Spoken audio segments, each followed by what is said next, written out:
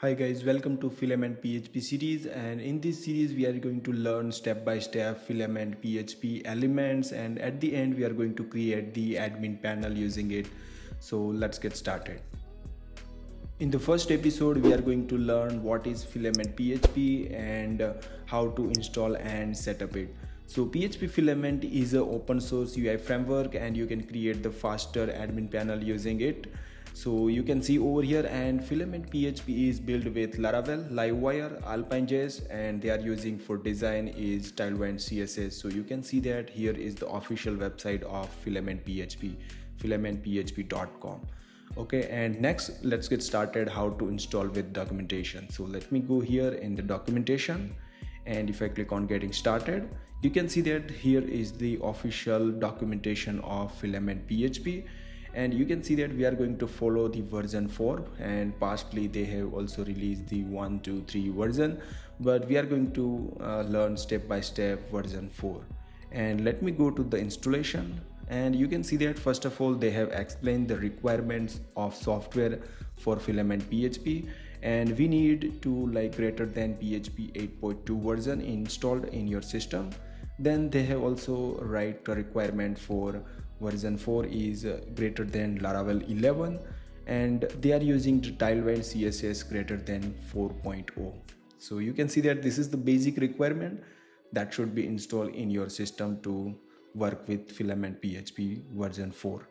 And now let me go here, and they have given the two ways to install the Filament PHP, and panel builder and individual component. So we are going to follow the panel builder.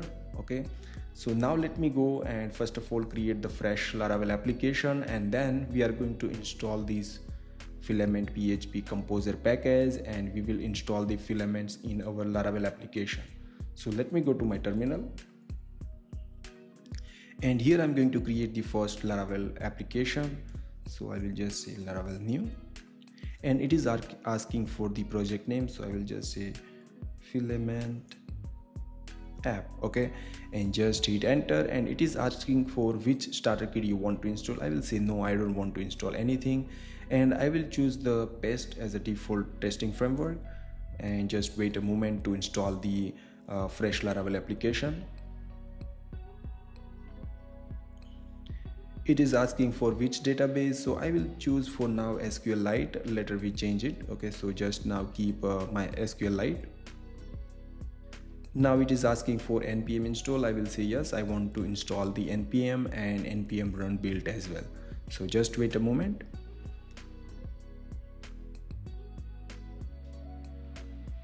You can see that our fresh Laravel application is installed over here, Filament PHP, and just let me clear this.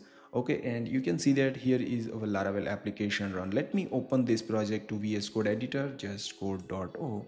Okay, and you can see that there is a fresh Laravel application is installed over here, and just let me close this and move it back this. And you can see, let me go to the env. First of all, we are going to use the MySQL database, so I want to change it to MySQL. Okay, and let's create a new database in my system. So let me go and just open table plus, and let me connect my local database, and here I'm going to create a new database. So just I will call filament underscore app. Okay, just copy that and just click on create. Okay, and just open that database over here.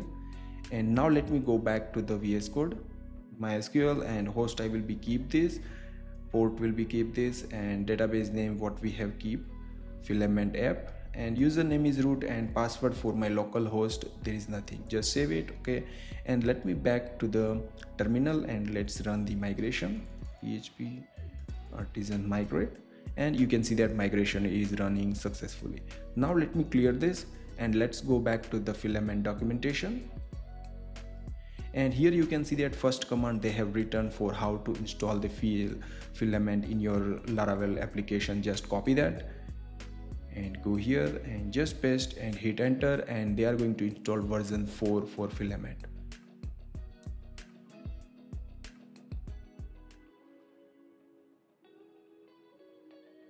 After install, let me clear this, and then let me go back to the documentation, And here you can see that how to install the panel. So just copy this command and just paste it, filament :install -- panel, hit enter, and it is asking like what is the panel ID. We will keep admin, you can add like manager or whatever, but for admin panel we are going to use the admin. So just hit enter, and they are asking for, do you want a GitHub repository, do you want to review it? I will say no, and just hit enter.